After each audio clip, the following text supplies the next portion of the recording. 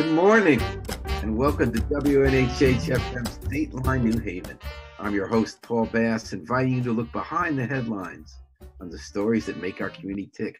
Boy, do we have an interesting guest today. Pedro Soto lives in New Haven's Westville neighborhood, grew up here. You may notice that there is snow behind him if you're watching this on Facebook. Little snow. And it's not a fake scene. Pedro is still commuting to work in person while so many of us are sheltered at home because he's doing something the country needs now. He's making stuff for the medical industry. And boy, is that needed more than ever. Pedro Soto, welcome to Dateline New Haven. Thank you. Thank you. And thank you for making time. Pedro is also the chair of New Haven's Development Commission. So we're going to talk to him today about what his business is doing to try to keep people alive and a remnant of the economy humming during the COVID-19 crisis. And then we're going to talk about Development Commission issues in New Haven. And I wanted to thank Yale New Haven Hospital for providing support for today's program. So Pedro, you had inherited a manufacturing company in New Haven called Spacecraft that your father started. Yeah. And that it was sold and you were working there a while. Now, I didn't realize this till just before we went on the air. In October, you purchased a manufacturing company called High Grade Precision Technologies. Yes. The state considers you essential. People are still going to work, building stuff. I got a sense maybe you've pivoted on what you're. No, it's still similar to what we're doing. So we do primarily aerospace, lapping and grinding and machining, but we also have a significant component of medical customers. So we have. What do you make for medical customers? They're sending parts for a process called lapping. Is that LAPPING? Yeah. Yep. And it's when you're trying to get a surface finish that is very, very, very fine. And so for medical equipment, sometimes you need to have, parts that have to be perfectly flat or have a perfectly smooth surface. So everything from metal to other sorts of plastics, we're lapping and grinding as well for them. So what kind of metal and plastic medical parts? They're hard to describe. Usually they come in, it's usually either like there's some sort of like medical staple that we're making or we're lapping thousands and thousands of. The other thing is small plastic components that go into medical equipment. So, they look like small buttons in some cases or discs or anything, but it's basically a precision engineered piece of plastic that finds its way into some sort of medical device. So this is a field you have in your DNA, which is precision manufacturing for parts, mostly aerospace. I'm asking you about medical because of what's happening now in the country. Right. You're considered essential. The state says you should stay open. Mm-hmm. Why is that? What do you think that's essential? So two things. When there's any sort of national crisis, on the defense side, defense is required to maintain production. So we hold, we're not a direct military supplier, but we have about 191 customers, and a significant number of the orders we receive have what's called sort of DoD ratings. And so the Department of Defense basically flows down a purchase order through the various tiers, right? From the engine maker to the tier one to us. And they basically say on this clause that these are rated parts and you must maintain production at all times unless we tell you to stop. So that's number one. And number two is on the medical side, obviously, we're part of the medical supply chain. And so when Governor Lamont made his announcement on Friday, he did specify that basically aerospace, defense, medical supply chains must remain open and active. So when you're lapping these metal and plastic precision process parts for medical equipment, can you tell me about a piece of medical equipment that might be relevant to the fight against COVID-19 or keeping people alive? Yeah, I'll have to look. I mean, I do. One of our customers who does thermoplastics, precision engineered plastics, did say that they have a rush order of thousands of pieces that they need to send us. So we didn't ask what the end use was, but we suspect it's for some emergency medical order. So I'm sorry, they make thermoplastics? Yeah, this was Tyson Krupp Precision Engineered Plastics contacted us and said that they have a rush medical order. They didn't tell us where. But one other thing that's interesting that we were just approached yesterday, as you I think you might know. So I'm the president of the Aerospace Component Manufacturers Association for Connecticut, I'm and sorry, the Precision the ACM, Aerospace Component Manufacturers Association of Connecticut, and we represent about 115 aerospace and defense companies. And sorry. It's okay, man. You got busy. You got your phone ring. So we were approached as a group by Yale New Haven Hospital to potentially help with their supply chain issues in terms of making plastic face shields. And these wouldn't be anything really complicated to make. But they did reach out to us, and a whole bunch of companies kind of rose their hands up to help assist with this. Would this be instead of N95s? This would be to help reduce the reliance on N95s. So this would be because sometimes they use N95s in situations where you might not need the exact. Where you may not need it, exactly. So actually, because we're visual here, it's not that great, but I can kind of show you that it would be something like this. It's all reversed, but it's like a plastic face shield. And so someone from the supply chain of Yale New Haven Hospital reached out because he had an aerospace background and said, these aerospace companies should be able to help. And he had overwhelming response for people to help make these. And on our end, tell me about overwhelming. So he just said he had, dozens of people start to reach out saying. And did he work for Yale New Haven, or is he a Yale New Haven supplier? He works for Yale New Haven. It was his first month on the job for supply chain. So what they're trying to do is see who in the Connecticut area can help. So right now, actually, we met this morning and we're going to be looking to see if we can help, if we can source the materials. Because we're pretty good at that, at getting, whatever we need from industrial sources. I think Yale New Haven Hospital was relying on Amazon trying to get things commercially. So what we're actually doing is trying to, we're coming up to see if we can help with this process and come up with an assembly line and help make these masks. We may not be called to do that right now. There may be other companies that can get up a little faster because they do precision assembly. They do a lot of assembly work, but we have, we're looking to see where we can help as well, since we're open and since we're able to do things like this. So these are companies that might make other products, maybe even aerospace products, that said, we think we can pivot and do this. Yeah. So you're going to get back to Yale New Haven talking about it. Maybe they have good supply chains where they can order the raw materials for it. Either they could do it, or if they are having any sort of difficulty procuring materials, we might be able to use our aerospace supply chain resources to be able to get materials, everything from plastic to foam strips to anything. So, I mean, the interesting thing about this whole situation is showing you just how complicated and important these supply chains are. How many of them reach overseas. So when you're disrupted, how they really catastrophically collapse. And just to see how, how important it is in this kind of new reality of potential global disruptions of how important supply chains are.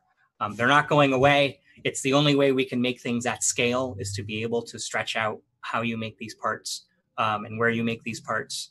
But it's definitely going to be interesting going forward to see how the supply chain. The only way we can make parts by scale is to have international supply chains. Right. And that's proving a little problematic now because of travel or shipping, but also because countries have their own needs. Right. Exactly. So where do you guys get your plastic and your foam? I mean, usually we have several industrial suppliers. The big industrial catalog of choice is Uline, which has a big 500-page catalogs. But there's about 7 or 8 sources that we can look at that are generally, you are generally for industrial uses. So we can tap them and see what they have available. And our source we're talking about businesses that are still manufacturing, Mm-hmm. trying to get us through the COVID-19 crisis, is Pedro Soto of Westville. You grew up here too, right? I grew up in Orange, but I've lived most of my life in New Haven at this point. Most life in New Haven. He's the chair of New Haven's Development Commission and the new owner as of October of High Grade Precision Technologies, one of the companies the governor wants to keep open, people going to work. And that's why you see some snow behind Pedro, because they're up in Playville. Pedro, how many people work for you? We have 29. Does that include everybody? That's everyone, yeah. Are all 29 coming to work? We currently have 3 people that are home. So 2 people decided, due to being high-risk individuals, to stay home. And then 1 person is a consultant who's also in his 70s who said that he'll just work from home until this is out. And has anybody been sick? No one. No. Well, that's good. Thank God. Now, what are you doing to make sure no one gets sick? We're doing everything. How do you build stuff when you can't be 6 feet near each other? The interesting thing with us is that we have about a 35,000 square foot facility. So by and large, everyone is about 6 feet apart. There are a few people that are a little closer, but we're pretty spread out. So I've taken a few walks to make sure that that's the case, and people are staying, keeping their distance. We have obviously, hand washing. We're trying to push home. We're wiping down our surfaces. We've prohibited any visitors from coming. We have deliveries coming, so we do have trucks coming. However, they're dropping their deliveries at the door. Most of the companies that are coming also have their own protocols, so everyone is sort of taking care of themselves as well. What about the people who don't work 6 feet apart? You said there are a few who are closer. There are a few that are closer. I mean, for everyone, it's just a matter of avoiding contact, avoiding common surfaces, and just trying to stay safe that way. How are you feeling, like, emotionally, about going to work every day when everybody else is huddled home? Are you? You have a kid. Yeah, I count myself lucky. I mean, we're playing a critical role. It is stressful. I mean, I will say that global pandemics was not on my list of risk factors when I decided to buy a company. But right now what I'm doing is I'm planning. I mean, I count myself fortunate. I would hate to have been a restaurant that closed with a day's notice, and just all the people that are really hurting economically. But I think that on my end here, I'm making preparations in case we do shut down. So I have trimmed hours back, both for health reasons and for financial reasons. I applied for a federal disaster loan, which is, they're encouraging any company that is currently closed. I do say, please, contact, get an SBA disaster loan if you're a small business into the works. You don't have to take the money. There's 0 fees. The process takes a little while, so it's best to get things in now. So I submitted that. Have you been hit? Has your company taken any hit? This month, no. But I'm monitoring it every day. I think a hit's coming. I think that there's certain parts are commercial. We do some commercial business, and that's drying up pretty quickly. The aerospace parts are actually pretty strong right now. But you told me that that's really cyclical, if I remember correctly. It is. And all these big customers, commercial airplane companies, they seem to buy in several year increments, right? Yeah. So you have peaks and valleys. It's going to be interesting to see how the commercial airline sector gets back on its feet. But with aerospace, there's 2 sides. There's the military side as well. That's also been ramping up. So, I think that overall manufacturing won't be severely impacted because I think the defense side will stay pretty strong.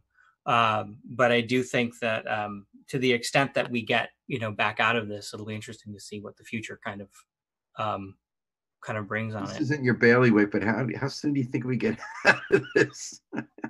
I don't know. I mean, you know, I think right now it's every week begins and ends in a different place. I mean, that's just this the sense my sense of time is totally gone. But I mean, I think we're in this for another month at least, if not more, I think. And when it comes back, it's not just going to be like, hey, everyone, you know, get back out there. I think it'll be some sort of phased thing based on risk factors and based on infection rates and things. So, you know, overall, I think that I think we're doing the right thing by having people stay home. Absolutely. And I just hope that, you know, that we can bend that curve. Yeah, I hope so too. And we're talking to Pedro Soto, who is an important behind the scenes, I would say, but under the radar player in what's happened COVID-19. He's the CEO of High Grade Precision Technologies, a factory with 29 workers. And I guess is it about 25 on the floor, or how many on the floor? We're about 60% on the floor, and then the rest are admin staff. Yeah. Yeah, And they're keeping the machines going, making precision parts now, pivoting a little bit to more medical.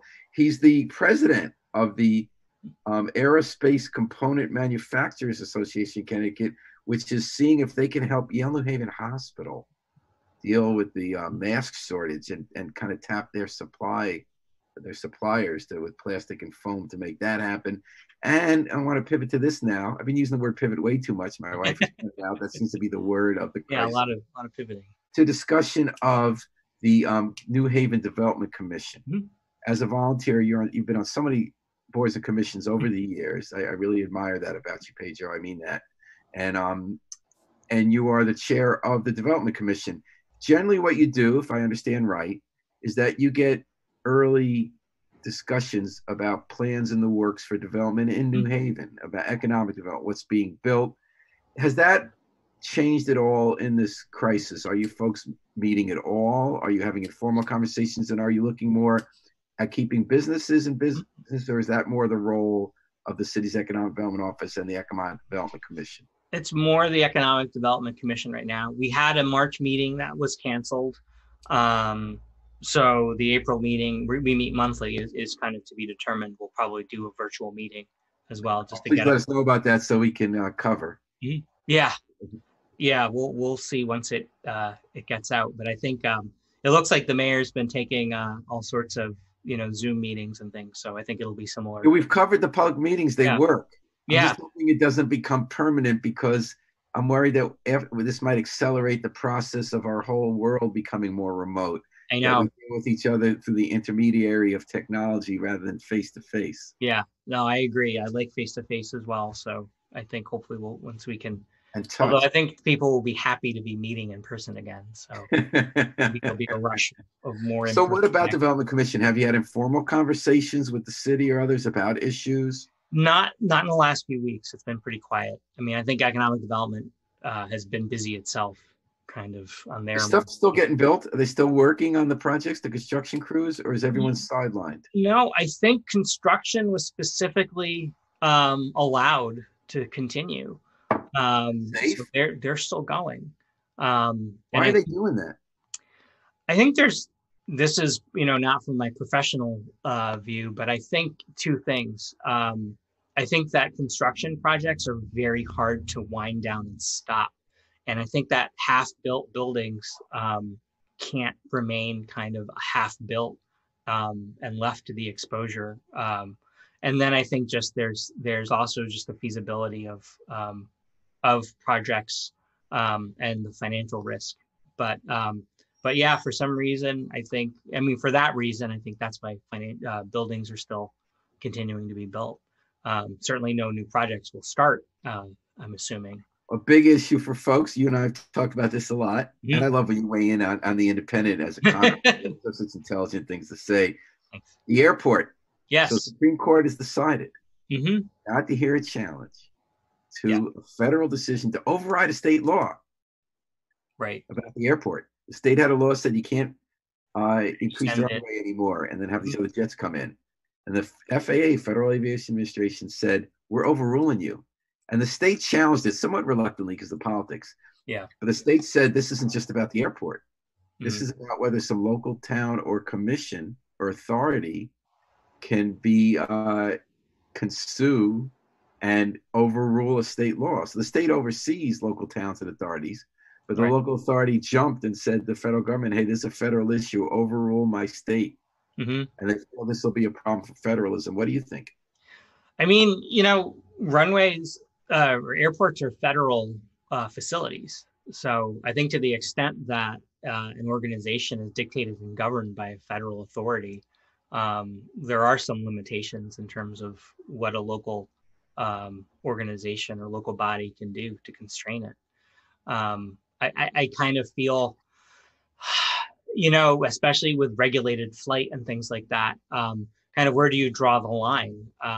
So if there's federal requirements or federal regulations that allow certain operations at an airport, what local countermanding could happen that might precipitously impact its ability to operate under those federal rules. Um, so it's definitely above my pay grade. But I am, it's um, I've been hoping that this would happen for a while. I mean, I think that this airport is a vital link. I mean, I understand if you live near it that this isn't what you want to hear, and that there's a lot behind it. I think that the arguments that I've always heard against this have been like, well, Tweed's going to fail. It can't do there. There's kind of the two arguments, like we don't want additional air traffic, but oh, by the way, it's not worth attacking. It's not worth investing in Tweed because it's a failure. But it's like, but if we extend the runway, it won't be a failure, and there will be planes there. And I think that Tweed is in use as a general aviation airport with plenty of jet travel every day. And they're just private jets. They're just as loud as normal jets. And I think the number of additional commercial planes isn't going to significantly be that many more. I mean, I think it'll be several more per day. But look, graduation weekend, when all the CEOs come and visit their kids in their private planes and land in New Haven, you can see the planes flying in. So there's a lot of air traffic coming into that airport that has nothing to do with commercial travel. Mayor Justin Elicker Mhm. said that he feels that ruling isn't the end to the issue. He feels that before he's going to support any expansion, he wants concerns dealt with the neighborhood. Have the concerns been dealt with? So Mayor Tony Harp was a little hardcore about the airports. He said, look, we soundproof people's houses. We have all sorts of plans. We'll keep talking, but we want to go straight ahead. Whereas Justin's been more agnostic about it, saying there are environmental concerns long term. There are neighborhood concerns about Right.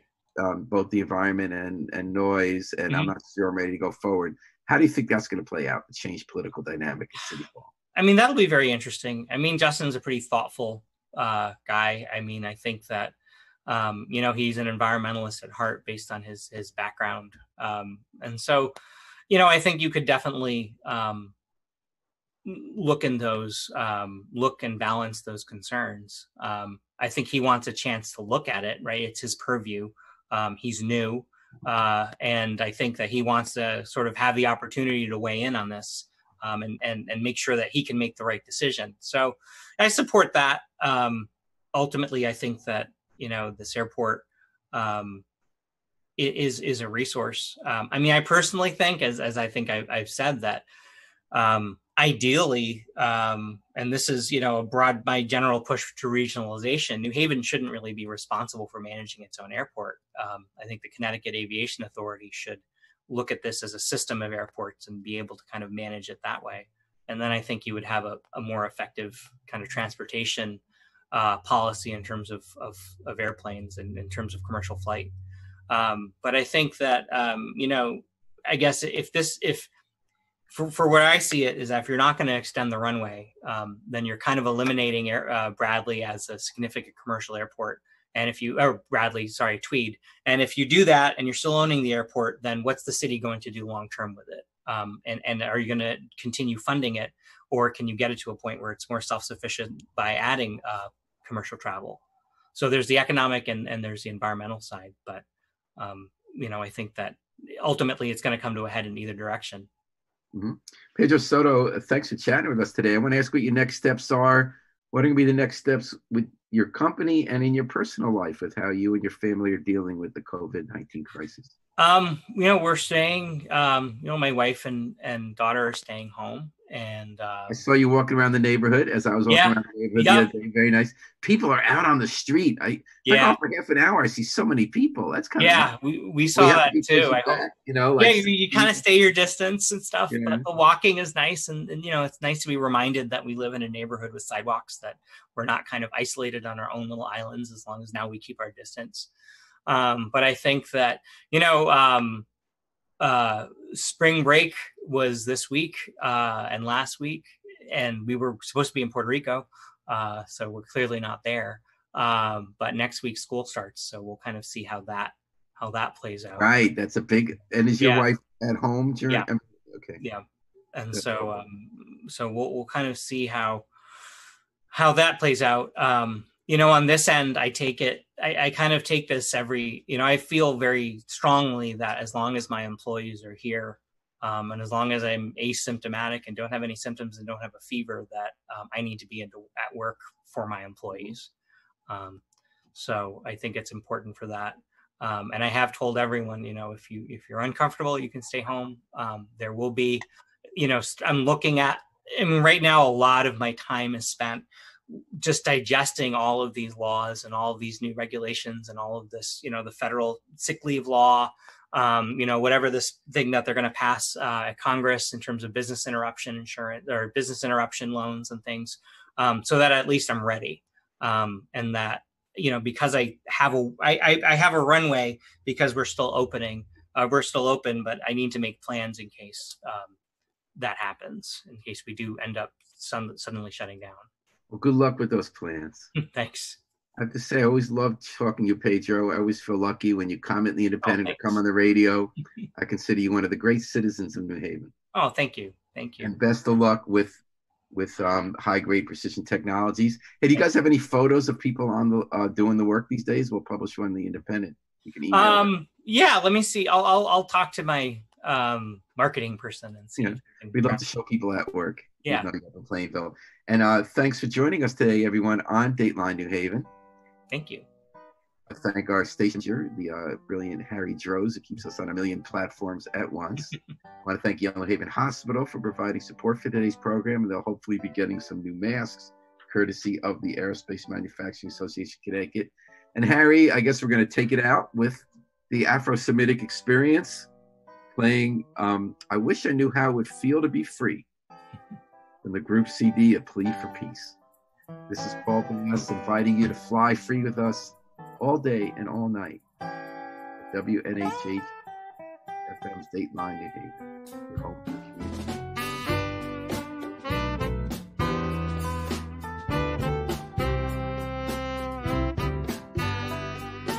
Take care.